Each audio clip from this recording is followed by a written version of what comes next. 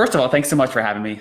Thanks so much for spending some time this morning with me, to the community folks group, to Paris and Priya and everyone involved with the group for inviting me to participate in this session.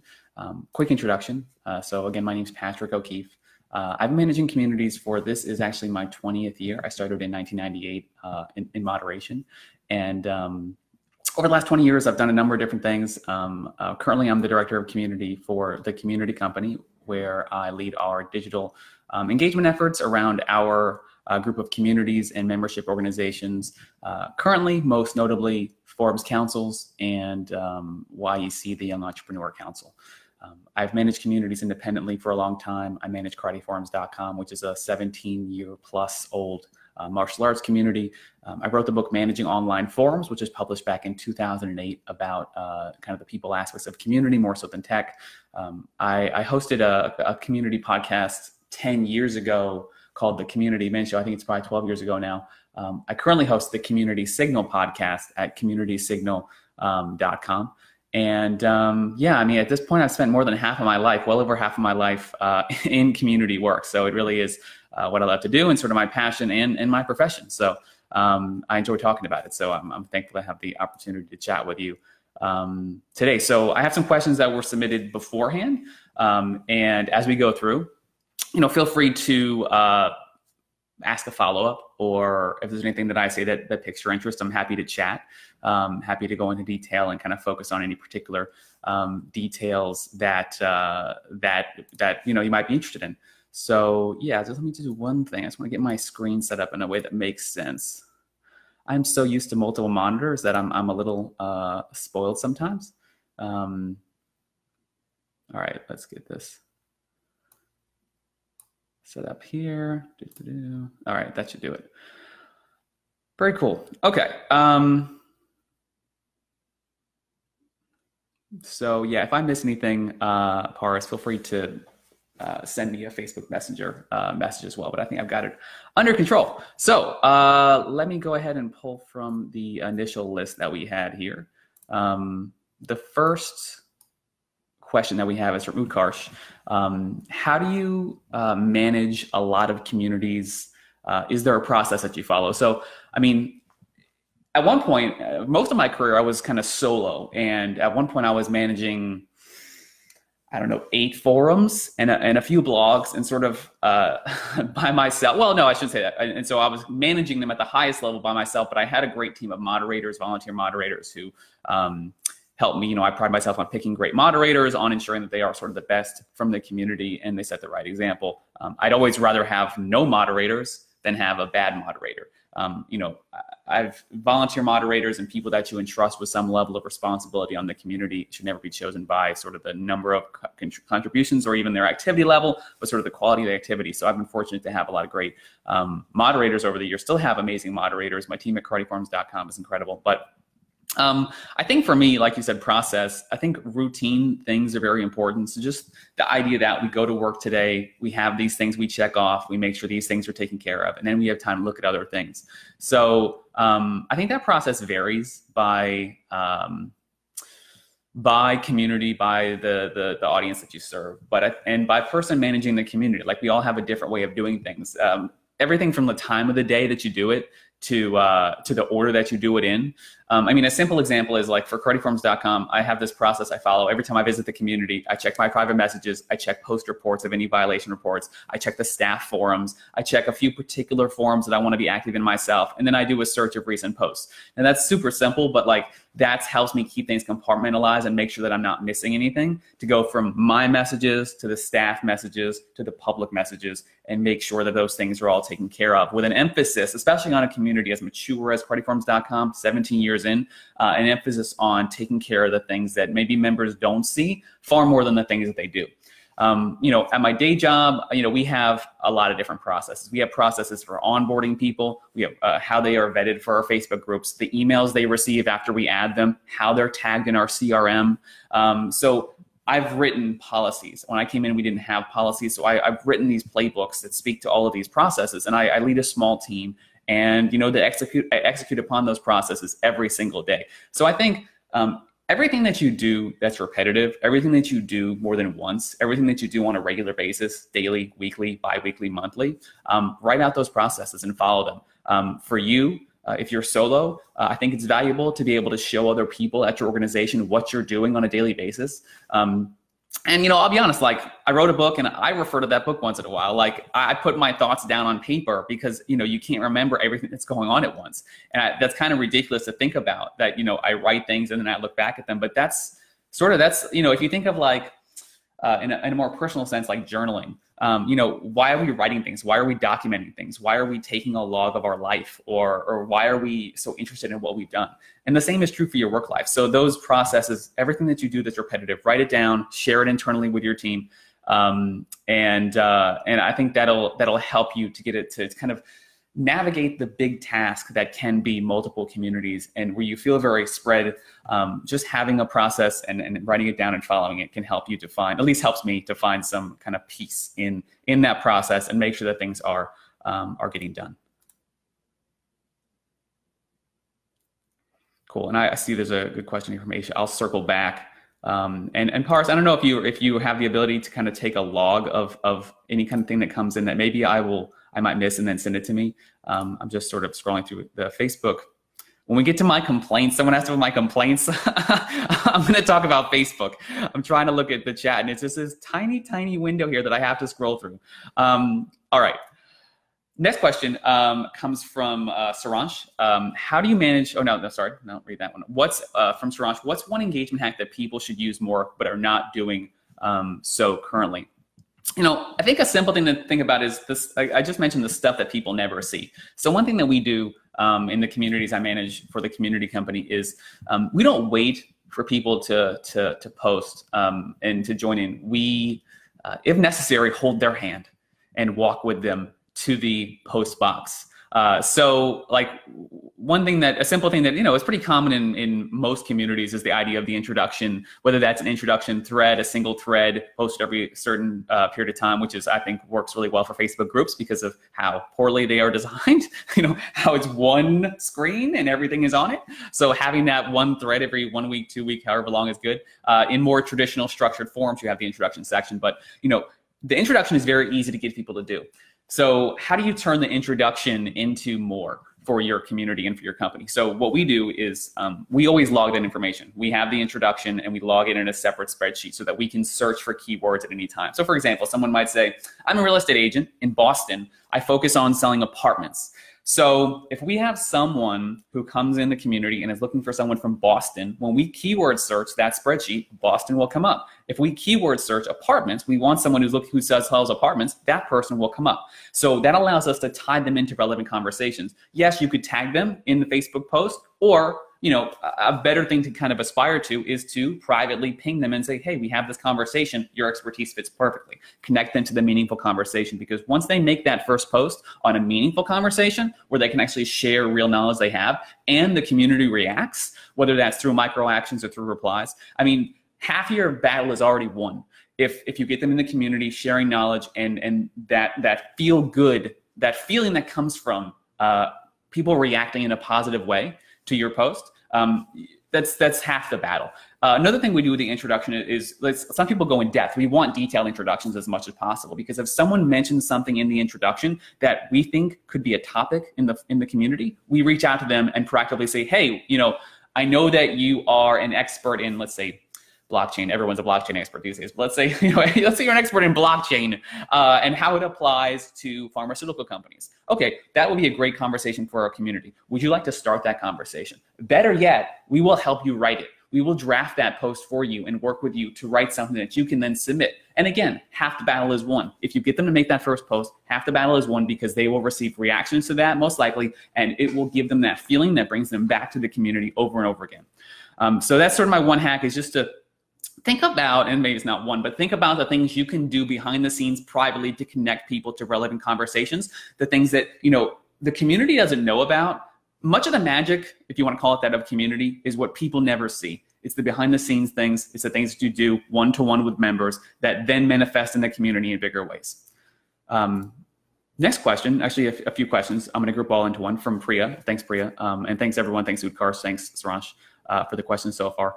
I'll tackle these sort of one by one. I want to pause real quick and see if I can get a handle on an easier way to look at the comments. Oh, here we go. That's a lot better. Sweet. Okay, I have a better handle in the comments now. No problem. I have one monitor and I have a video over here. Actually, I probably don't even need that video up as much. That makes more sense to me. Okay, I'm gonna move that over here. Cool. Nice. Okay, Priya. So what's your favorite win in the last year for your community? Please do share the story. So I think that one of the things that I like that we've done in the last year, and it's not my accomplishment, it's the company's accomplishment, my team's accomplishment, is in the last, I think it's 10 months. Yeah, 10 months. We've grown Forbes Council's active members by 515%. And it was already, and I know that number because I just looked at it the other day.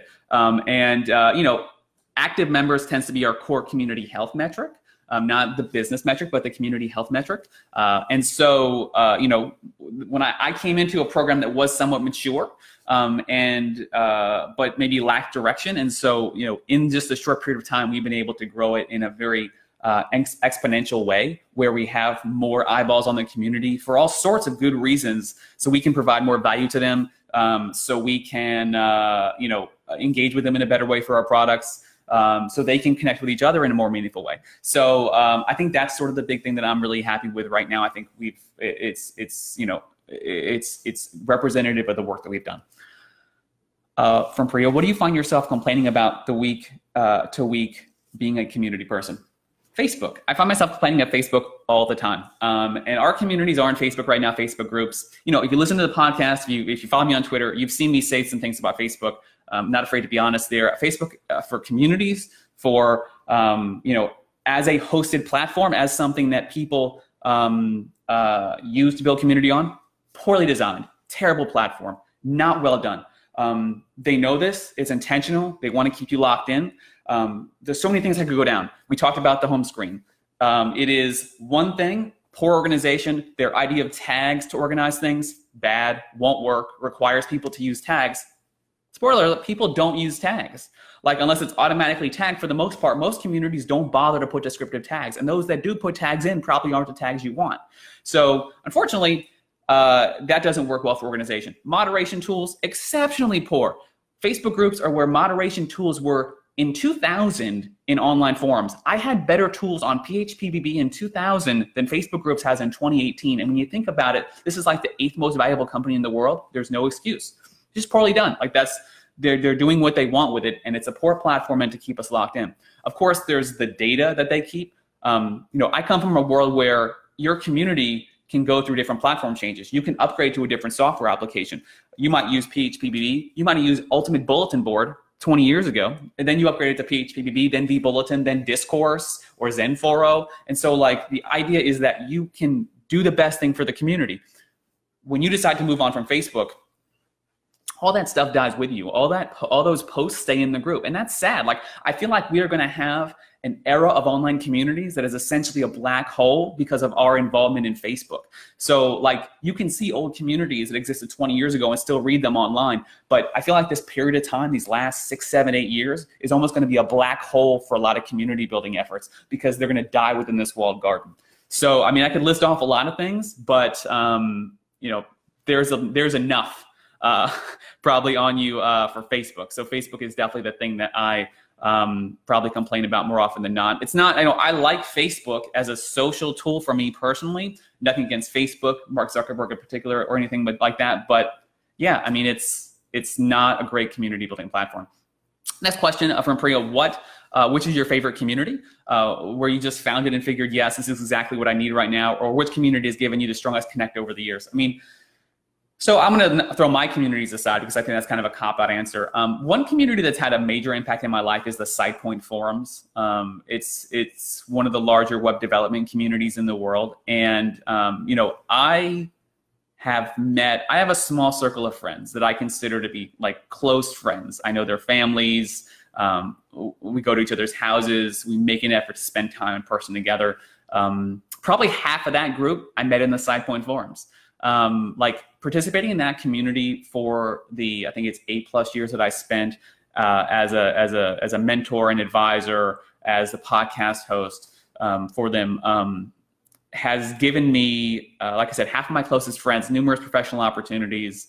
And so, the Cycling Forums is a really kind of special place for me, and has given me so many connections and people that I really think highly of. So I'm always grateful that they put together that community, and always grateful to the people who started it and managed it, especially for the time I was there.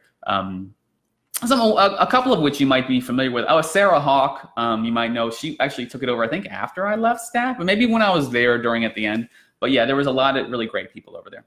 Last thing from Priya, P. Diddy is your life coach. You must tell us more about that. So, I mean, in my bio, I have Puff Daddy as my life coach. If you know me, you know that I love Bad Boy Records and I love Puff Daddy. And, I think that statement is kind of sort of said in jest, but also very serious, because like the music that he has created has really sort of been, honestly, the soundtrack to my life. And I listen to music all the time while I work. So, I mean, the things that music pushes me to do, it's very powerful. And so, like, I've learned a lot from him, how he approaches his business, how he does his work. Honestly, like, he's been really kind of inspirational to me in a lot of ways. So, like, if I'm talking about the people that have really inspired me, I think when you look at like that celebrities, he's definitely at the very tip top of that list. And like I said, I love Puff Daddy. So that explains that. I'm going to pause real quick here. Thanks, Paris, for the questions coming in here. Make sure I don't miss anything. I'm going to pause here to look. I have more questions from the earlier submissions, but I'll pause here to just make sure we don't miss anything from the chat real quick. Aisha, 20 years, Patrick Roki, please share some tips on how to avoid burnout, because as you know, engagement is a very consuming area. How do you switch off if you do? I mean, self-care and burnout are such constant topics in our industry. I think that one of the key things is just to recognize that a community that needs you to exist is a poorly developed community. My communities do not need me. They will survive without me. That's the work that I've done. And so I think that's what we all need to get to, is an understanding, a mental understanding, a belief. And the work that we do is to prepare our communities to be great when we are not around. And so I think it's vital to keep schedules, to let things go for a little while, to step away, to have your time off, to take vacations. If the community ends up in flames when you're gone, think about what you're doing and what you can do to change that, or the support you're receiving from above, or whatever. Something needs to change, because like community is not a 24/7 job. I don't believe that. I push back against that as a thought. I think that we need to condition our members to understand that spam is not the end of the world. Like, it's not an emergency. The only emergency I have is someone saying they're going to harm themselves. Suicide threats, depression, those are emergencies. Everything else can wait. Some members said the F word, some members being nasty, someone doesn't like your design, whatever it is, like all that stuff can wait. So we need to redefine what we think of as an emergency and as a priority, and understand that, if we are a small staff team, if we're one person, two people, three people, this isn't 24/7 global coverage. Like, we have lives. We have things we have to get done in our lives. And I'm not going to get to the end of my life and wish that I had made one more forum post. Although I love forums and love community, all the same. So just think about those two things. Number one, the community needs to exist without you. And number two, think about emergencies and redefine what that means. Pradyumna, sorry again for any mispronounced names here. I like no moderator is better than a bad one. Can you give an example? Sure. I mean, there are cases, I think, when moderation becomes a popularity contest. I have actually banned the #1 poster in my community, the person who had the most posts. I banned them. And I did it because it was necessary. Like, I don't ban people. People ban themselves, right? I just apply the policies and give people an opportunity to participate in a good way for the community. So, like, I don't view post count or like, it's not an election. Like, the person who the members think would be a great moderator is often not a great moderator, because they don't understand that moderation is 90% stuff they never see. So I think making moderator roles about popularity or number of posts is a bad idea. And I think you need to focus on what people do, how they speak to other members, how thoughtful they are, their aptitude for the technology. Those are important things. Being the #1 poster, being well-liked, being popular, not so much. Harshit, what are some of your, thanks for the question, what are some of your favorite communities? Well, I talked about SitePoint. SitePoint's awesome. You know, an important part of my life, certainly. You know, beyond that, trying to think, I participated in so many random online communities over the years. And it's interesting to think about sort of those relationships. But SitePoint was one that I really stuck with the longest of all. You know, in my own communities, I think KarateForums.com is special just because KarateForums.com is an example of what happens when you put in like a decade's worth of work.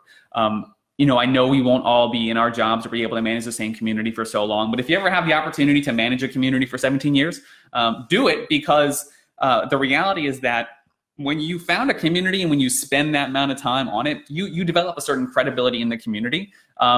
And it really helps you get things done and move things forward if you have the interest of the community at heart and you're trying to do good things. So KarateForums.com is just awesome to me because of how people speak to one another. I mean, we can have people come in with the most delicate topics and they receive thoughtful responses, where on other communities they would receive things that were, I don't know, misogynistic or sexist or you know, maybe even like racist or whatever, intolerant in some way. But our community is very thoughtful, and it starts with having good guidelines 20 years ago or 17 years ago and moderating against them for a long period of time. So of my own community is kind of a cop-out, but I love KarateForums.com. Shandan, thanks for the question. What advice would you give 20 years younger yourself? It's a good question. I mean, I don't know. I think one of the things that community builders struggle with early on is the feeling to satisfy everyone and to help everyone. The best communities focus on a specific audience and knock it out of the park with that audience. They understand who they exist to serve and they pursue that audience vigorously. So I think that's one of the things that new community builders often struggle with, is the fact that you will do things that will make people unhappy. That's the very nature of building a strong community, is understanding who you serve. Now, that isn't to be taken as saying you're arrogant or that you are a snob, but like, you know, easy example with KarateForums.com, like if you are not going to discuss things productively, if you are not going to give people the space to talk about martial arts that maybe you think are frivolous or silly or not applicable in realistic fight situations, then you need to move on to somewhere else, because we will allow those conversations here. So just by the very nature of what you allow, your guidelines, the sort of vision of your community, you identify an audience. And so where people get in trouble is they say, okay, so we're missing out on these people, so we need to be more like this for those people, but they lose the people they already had. And so change is good, change is important, but just understand that you exist to serve someone. And if you find yourself in a position where you're chasing everyone, then you don't serve anyone at all. Your community is not for anyone. So be wary of that. Jonathan Pereira, what are the better alternatives to Facebook for online communities? I mean, I think hosted platforms are better in general. You know, if you're looking at sort of the lower end cost-wise, Discourse and Zenforo, I think, are both very good for different reasons. Zenforo has such a mature ecosystem, a lot of good things built in. Discourse is certainly very good as well, has a lot of good things going for it. Has Sarah Hawk, who I mentioned earlier, working on the product side. She's very smart, excellent person. So, I mean, a low cost side, that's where I'd push you. Now, you know, we have plenty of hosted platforms. I mean, the reality is that owning your data and being able to customize the software is pretty much always going to be better for you. Like the Facebook thing is really a short-term thing. It's short-term gain, long-term loss. Like you are at the whim of Facebook. And so when they decide to cut the reach of groups, like they're saying, they're playing a nice tune right now that they want to focus on groups. But when businesses focus on groups, like they focused on pages, that reach will be cut and you will have to pay for it. Like, don't be shocked that when that happens. You can't be surprised. When Facebook punches you in the face over and over again, you can't be surprised on the seventh punch. Like, they've done it before, they will do it again. Protect yourself. So I think those are two good low-end hosted platforms. I mean, on the high end, there's a number of different platforms you can look at. On the enterprise level. Yeah, I mean, hosted platforms are definitely the way to go. Control your data, control your future. I think it's insurance on your existence. That's not to say you ignore Facebook totally, but you just use it in ways that benefit your company and drives people back to that hosted community. Shah. I'm going to say Shah. I'm sorry again. How can you help people from diverse backgrounds and with different expectations in a co-working space get on the same page and contribute better? I think in-person community is interesting. Yeah, I think that, not to give too basic an answer, but I just think it all starts with just respect and openness for people's differences and allowing that to exist. I think I had someone in the community in karatefarms.com yesterday who simply was creating a space where other people could not exist, where they would not have a place. And so I had to shut that down. Like, there's an image floating around of saying, like, the tolerance doesn't mean being tolerant to everyone. You have to be intolerant of people who are intolerant. Otherwise, you know, we end up with bad things happening, is basically the summation of it. So I think you have to have an eye on more freedom, on tolerance, on allowing people to have their own spaces and exist safely in the space. I haven't done a lot of work with co-working spaces, so I'll just pass that off to people who are more expert level on that and know where my limitations are. Siddhartha, how do you scale the community more than 50 people number after taking it to a decent number of members? 20, so how do you go from 20 to more than 50? Any ideas to take the community to third level connections? It's a good question. I mean, I tend to think communities grow one by one. And so, you know, the work that you're doing at 20 people is not so much different than the work that you're doing at 50 or more than 50 or 100 people even. You're still cycling people in, onboarding them through good onboarding processes, helping them make that first post, helping them introduce themselves, welcoming them to the community, helping them make that first post based on their explanation or based on their expertise, I should say. So, I mean, I don't think that work's all that much different, to be honest with you. I think you keep growing. Like, you don't have to worry so much about adjusting those processes at 50 people, 100 people, 200 people. Now, that's unless your community is like a private premium community where people are paying you a lot of money. Then you might find more ways to connect them. Might leverage in-person events. But yeah, I don't think the work is all that different. Priya, yeah, it's sidepoint.com. Sidepoint, that's the Sidepoint forums. Now they do run discourse, and it's I think they still call it the forums. Arco duty? I don't know. I'm sorry.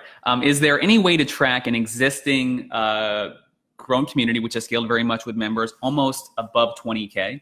Any suggestions?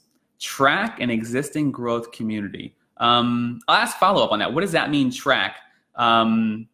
Like, what are you trying to track? And I'll circle back to that. So let me go back to the questions that I had pre-show or pre-live stream. Mahesh asked, while growing community, where should one focus? Do you focus on growing slow, keeping a low focus on increasing members, but converting more and more into loyal members from that small chunk, or growing fast, go all out on adding new members and convert as many as one can from the big lot? In my opinion, each approach has its own pros and cons. With first, you were all zoomed in and keep better personal connection, but then you grow slow. In the other one, you increase the count, but it gets difficult to stay connected. What do you think? Thanks for the thoughtful question, Mahesh. I think either is okay. I lean towards slow because I think slow is sustainable. I think when we do things like dump 200 people on a community, yes, there's a little blip in the active members chart that goes off, but I think that it becomes something that you're measured against in a weird way. It's like if you have a contest or a giveaway in a community and people join, most of the people who join for that contest join only for that giveaway. And so you have this blip. Is that a realistic thing? Is it actual growth in the community? No, not really. So I do think it's better to focus on what you have as much as you kind of focus on what you don't have. Sorry.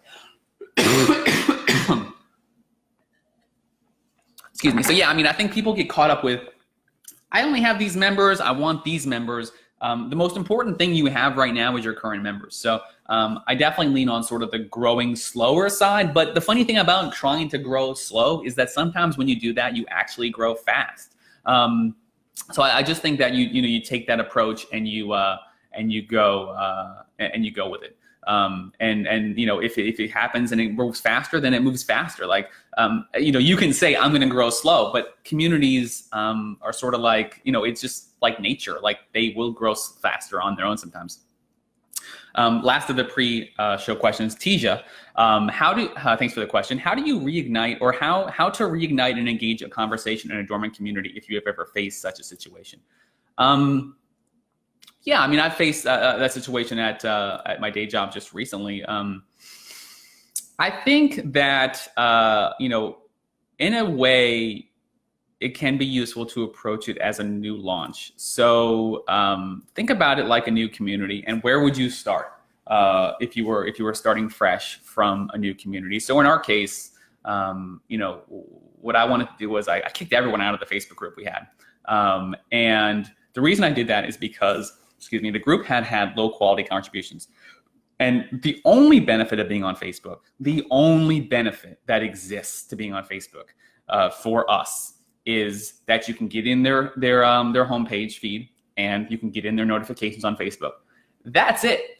If you lose those two things, there's no benefit to being here, realistically. And the reality is that I had this saying that I came up with: 2 clicks in 5 seconds, and it's an estimate, but it takes 2 clicks in 5 seconds for people to turn that stuff off totally, to opt out of the notifications, to take you out of their home feed. And so once they do that, like, they'll be a member in your group, but you'll never hear from them. And so they're not really a member. They're just a number on the screen.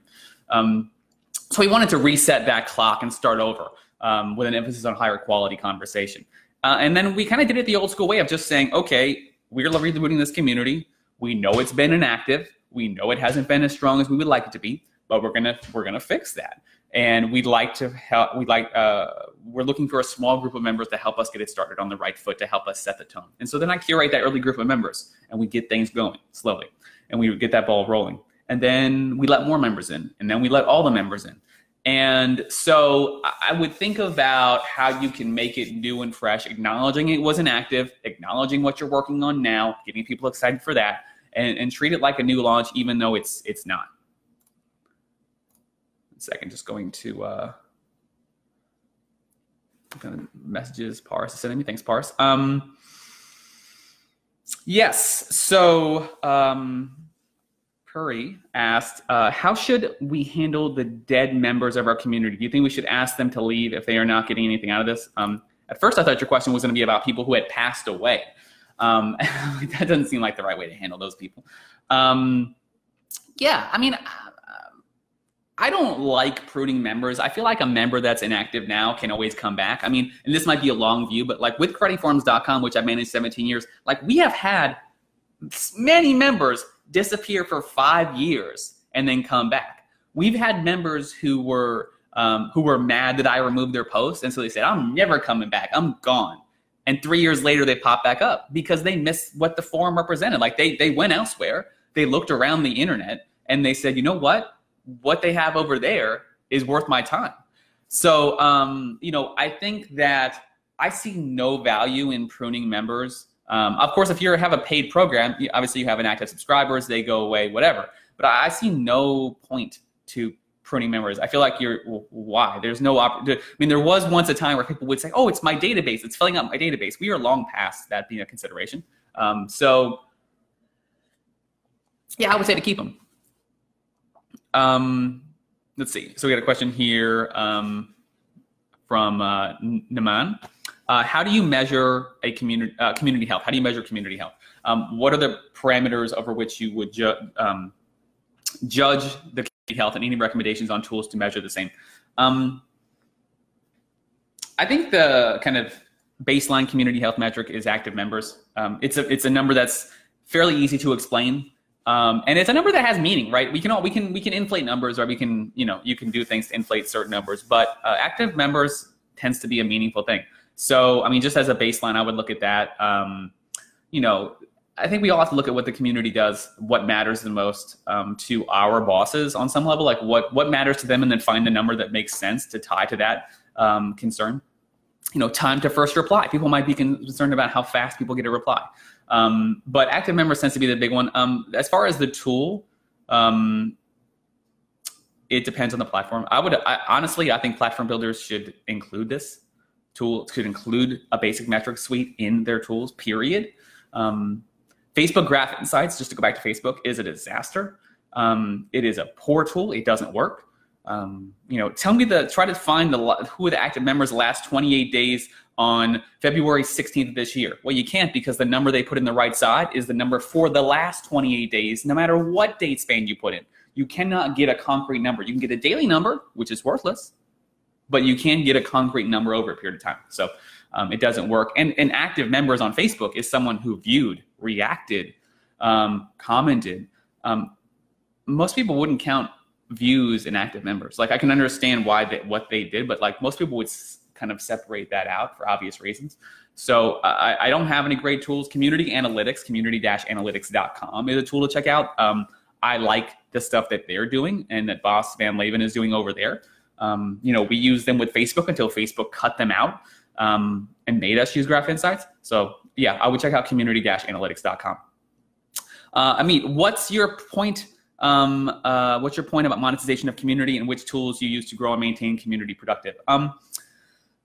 I don't know the question. It's a little vague, but I will say just generically on monetization, I think that it just depends on the community. Like, there are a lot of great tools. I think advertising still can make sense. Premium member programs make sense. I think there are a lot of different things you can do. I like Skimlinks. I think that's a smart tool. I just think I wrote an ebook, Monetizing Online Forums, which is free to download, monetizingonlineforums.com. And it's 5 years old, but it includes basically still the same basic map out of what tools and programs are available for monetization. And so, yeah, I would check that out because it's kind of a big topic. What metrics, teacher, what metrics can be measured in an offline meetup and how can that add value to the online community? So I will say, like, this is an area where I am not as well versed, offline community versus online community. So I kind of defer to people who would be smarter on that. I think that, when you think about how it works to add value to the online community, I think that there is sort of an invisible element to it, which is that when we meet in person, we make progress on relationships that is unique. As much as I love online communities, like, if I spend an hour with someone in person, that's probably the same as reading 500 other community posts, right? As far as the relationship building aspect of it. So I think you're just tying your members in a deeper way. Now, is that easier to measure? I don't know. I think that if you're really looking, you can always find things. For example, you can say, these 30 people were at the offline meetup. Here's what they did in the community over the next 6 months. Take 30 people who were not at the meetup, average them out. The people who are at the meetup, are they more engaged than the people who weren't? They're probably going to be. And so, like, there's this idea that you're serving a deeper, more engaged portion of your audience. And so, yeah, I think that there are things, you just have to look for them and think about it and think about how it works and what you're looking for. Like, maybe you can take conversations from the offline meetup and put them into the online community. Maybe it's more content for the community, more content for your other efforts. I think there's different things you can look at. Again, I'm probably not the best person to speak to it, but those are a couple ideas. Aisha, in your experience, Patrick, what is the average time frame that power users remain power users?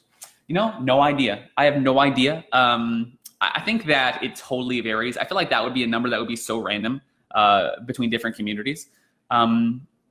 People have different stages of life. Like, I see community different than some folks in the sense that I don't see my community as locking you into some engagement dungeon or commitment ladder or commitment curve.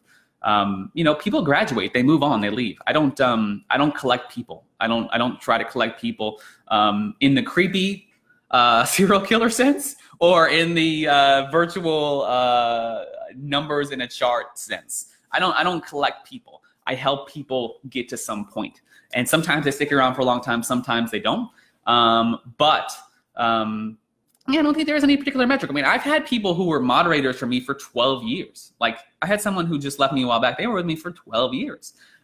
Most of my moderation team at creditforms.com has been with me for more than, I think, 8 years, like 8, 9, 10 years, all of them. So I think that it varies, and you'll see it varying in the charts. I don't think there's any really, I don't know. I don't know if there's any sort of average number that would be helpful there. But I appreciate the question. Just circling back to make sure I don't miss anything else.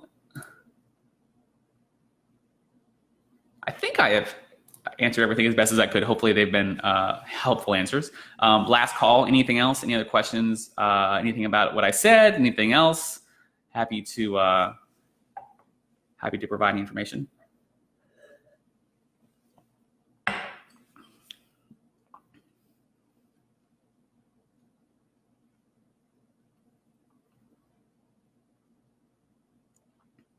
Just giving it a second. We can say goodbye here. Okay, Paris says, I guess that's all from everyone. So I guess that's all from everyone. Thank you so much for having me. I appreciate all the thoughtful questions. If there's anything I didn't answer that you wanted more information about, feel free to reach out to me via email, or via email is best, patrick@iforhockey.com. And I'd be happy to provide any additional information. If you'd like to find more details on me, you can visit communitysignal.com. Follow me on Twitter @PatrickO'Keefe. Yeah, thanks so much for spending some time with me this evening. And I look forward to participating more in the Community Folks group. And I'm sure I'll talk to you soon. So have a great evening. Thanks so much. Bye.